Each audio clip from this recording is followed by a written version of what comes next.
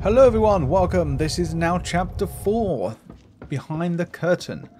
So pretty much once we start chapter 4 we need to go to the second safe house and then we want to go in to the mirror before we carry on in the computer. If you go back to Sebastian's office area, you will notice that there's another door that wasn't there before. This will be the shooting range. After you do the practice test, then you'll get a selection. You can choose gallery mode or chain attack mode. On chain attack, we got to get about 70,000, and on gallery we need to get 2,500 to unlock the key. So pretty much you have to play on very hard mode in the gallery and get 2,500 points, and then you should get the key. And the second key is in the same area. Now we want to go to the chain attack mode.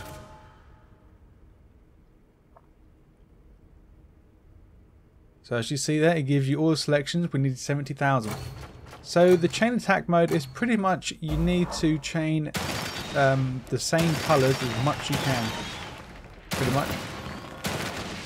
And then once you get enough points, still got it. You will also get the key. This would be number 2. And if you get 100,000, you get 10,000 gel.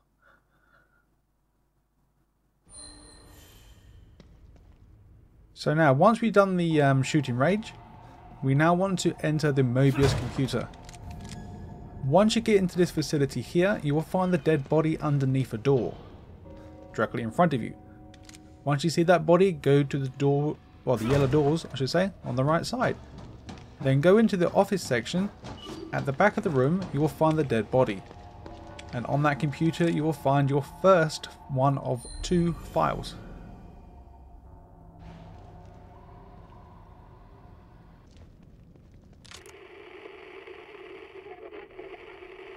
So for the Warden, a crossbow ammo pouch is once we start to hack we'll get ambushed. Well, you can do this after or before the ambush, but I done it during the battle. So during the ambush, like I said, it doesn't matter if you do it after, at the start, at the end, it doesn't matter. But once you climb to the ladder, go to the only door you can, and in this door you'll find the dead Mobius soldier. On his possession you will find the pouch upgrade for the crossbow.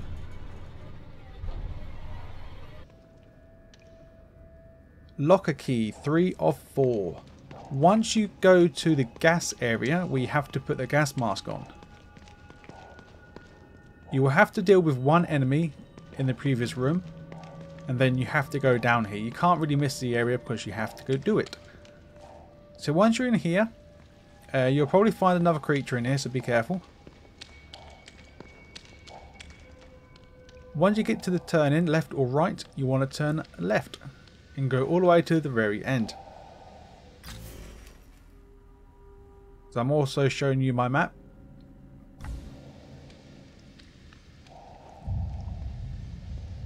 And then on the yellow barrel you'll find the next locker key, so make sure you smash the statue, then carry on. So once you have cleared the gas area, and then you have to climb this ladder. As soon as you climb back into, well, not back into a room, but once you climb into a room, if you look left you will find another computer. This will be file number 2 of 2.